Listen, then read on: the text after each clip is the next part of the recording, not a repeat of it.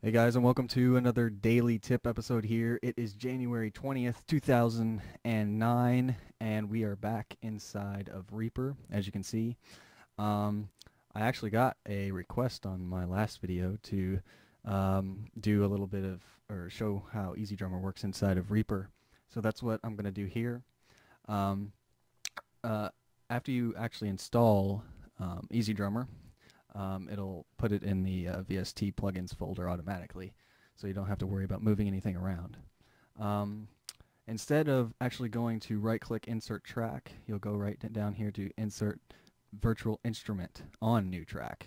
You click that and it'll pop up all your virtual instrument tracks. And up here it says DFH Sampler Tune Track 16 Out. Double click that and it'll come up and say you want to create all these new tracks, and hit OK. And down here is actually your memory loading up here. While that's loading, I should tell you, or warn you actually, that if you are, I actually have two versions of Reaper on my computer. I have the 64-bit version and the 32-bit version. And I haven't actually been able to get EasyDrummer to work with the 64-bit version of Reaper yet. I've tried manually installing it, and it hasn't come out right yet. If I get it to work, obviously I'll do it in another tutorial, or show you in another tutorial, but so far it hasn't come out very well. So that's loaded up there now, and you can click through when you want to. You can sample each drum.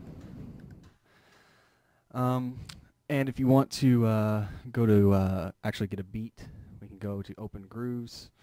We can go to this pop rock thing. We'll go to pop rock groove 1, and we'll do just the simple first one here.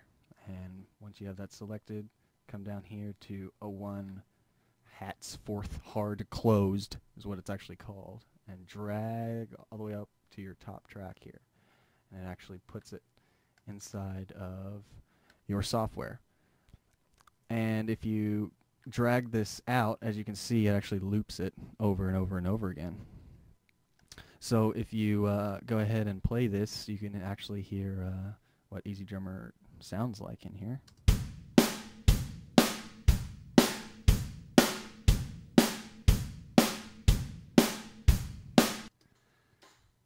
So yeah, that is the really simple setup of EasyDrummer inside of Reaper here. If you want to actually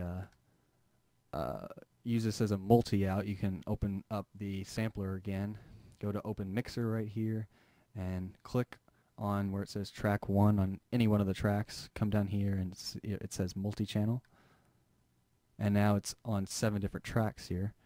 So we can go ahead and close out of this, and if you watch down here where the mixing station is, and I hit play again, you'll see that all the tracks will actually work in their respective microphone positions.